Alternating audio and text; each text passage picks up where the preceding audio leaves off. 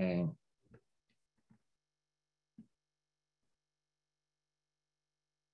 All right, that looks a little better. I'm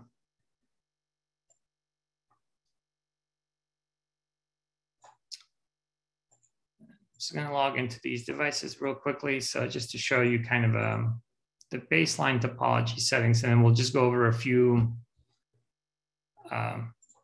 settings that we use for provisioning of all of this. Okay, so this is my panorama setup, and I'll just quickly touch up upon a couple of different elements we discussed previously. And my mouse just stopped working. Okay, there we go. New battery. So initially we talked about link tags that we created. So I have just going to touch up on all of those real quickly. So we have a couple of or 4 different link tags that I'm using in my environment, just basically for ISP providers. Those are set up as shared. I have 4 different devices that I'm deploying on, right? And some of them have a different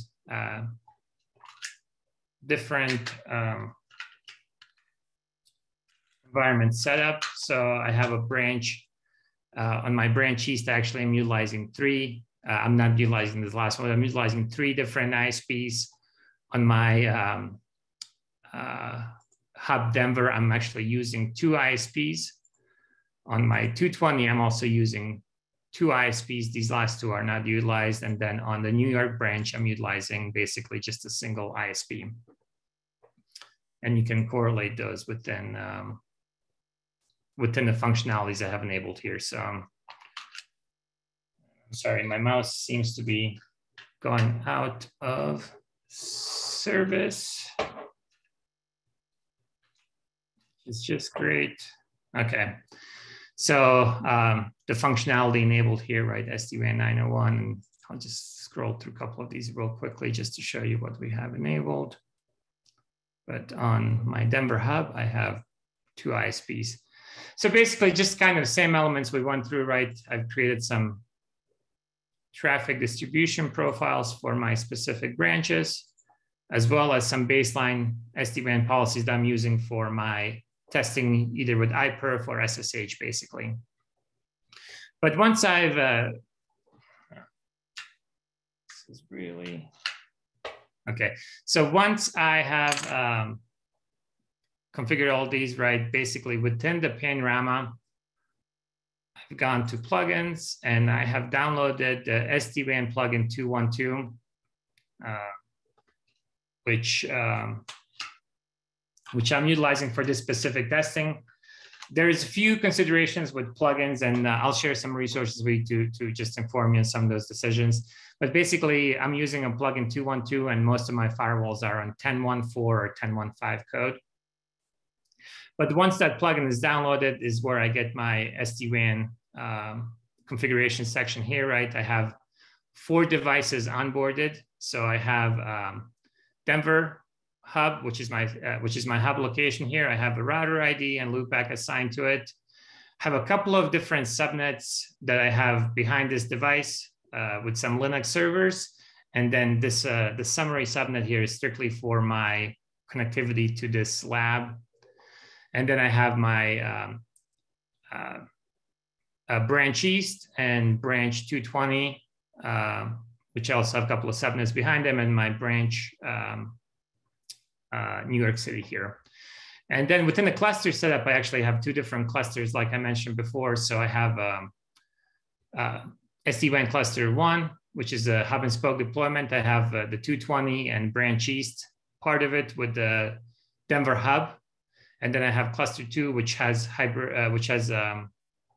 this New York City branch, and then basically same hub reutilized, right? But when I created this cluster, and I actually configured it, this is basically a portion that does all of my auto VPN provisioning. So I will just pull up my Denver hub location here. Within the SD-WAN plugin, you will see a bunch of stuff provisioned. So there was a question earlier, right? Does the plugin do all of the VPN auto provisioning? So it does, based on what you set up as your link types within the SD-WAN interface profiles, and then what sites you add to cluster. Basically, plugin will use that information to do auto provisioning for all the IPsec tunnels for you, as well as IP gateways. So we will see those IP gateways as well as the IPsec tunnel. So there's a few other things that the tunnel does, and like we mentioned before, right? It does auto provisioning of the loopbacks, loopback 901 specifically for BGP peering, as well as the SD-WAN virtual interfaces here. So I showed a screenshot of this earlier, but basically my SD-WAN 901, and then my SD-WAN VIVs to all of my branches. Once those are provisioned, plugin will also, within that same process, plugin will also provision BGP peering for you based on the information that you've added in the SD-WAN overlay, or I'm sorry, in the SD-WAN plugin under the devices onboarding.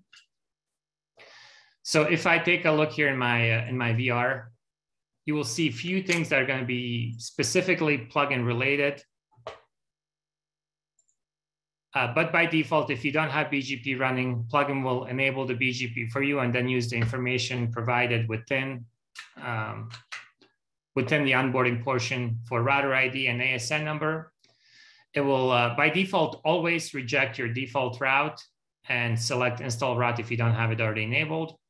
It will set up your peer group. So basically, it will set up a peer group to each peer device, and within that peer group, it will set up your peer.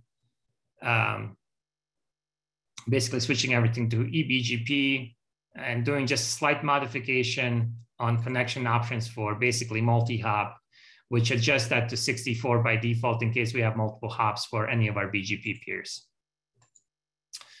It will also create some export rules. So basically, plugin will basically create a export rule for each one of your peers, and each peer will have a specific community string that it will have to that it will tag all its routes with, and it will have to match that community string in order for basically to that BGP export to be allowed, right? And then it will also add the redistribution rule here. So this is where this is from the hub perspective again, but this is where I've entered my prefix list, right, that I want to redistribute. This is where the plugin has tagged that community string to each one of my prefixes. I'm adding into the BGP overlay, and then basically I'm matching that community string via this export rule in order to let it be redistributed to all the other BGP peers. And the reasoning for that is we basically don't want to have anything outside of, we don't want to advertise anything out of SD-WAN overlay unless we need to. And this basically gives us that controlled environment to do this. So a few other things I wanted to touch upon is some of the, and I'll show you a couple of path monitoring metrics within the environment, but I just wanted to show off a couple of quick logs that I had a chance to generate some traffic over the last few days, but basically show you once you enable SD-WAN overlay, what you will see from the session shift perspective, right? So I'm just filtering for any applications here that are that I have basically I've had a session shift for specific applications, and these were just some of the iPerf tests I was doing basically on port 5001. When you enable SD-WAN and you have the SD-WAN clusters deployed, you will see this additional section under the traffic logs, where you'll basically be able to pull details on any of your traffic shifts, right? So you'll be basically able to see information on what the initial path was, what the first link switch was. In this case, I had a link switch from tunnel, or I had the link switch to tunnel 0102, basically to another physical interface. And the reason for flap was, in this case, latency. Looks like we introduced latency of about for 104 millisecond, which was obviously over the threshold for this specific iPerf. And then we have another link switch here. And based on this, you can tell I'm using a top-down distribution profile because basically the traffic moves to the primary link and the reason is resume. So basically saying I'm moving you to your preferred link path, right? So just a few more options. And again, we're getting really close on time for the next session. So please feel free to utilize Q&A. I will try to get any questions regarding this. I'll also be sharing some resources with you regarding some of these new functionalities. And then also we introduced a new section within the PANOS SD-WAN. This is part of the slide deck as well. But we've introduced another section down here on the bottom called Experts Corner. We're basically going into the really low-level overview of certain information. So SD-WAN policy best practices, the path selection primer. So basically how we treat path shifts and path selections, right? Implementing QoS and then SD-WAN auto provisioning primer. So basically everything gets auto provisioned via the SD-WAN plugin. So with that in mind, I'll go ahead and since we're ready to start the next session, I'll stop my screen share and then we'll have Graham take over here in a couple of minutes as well.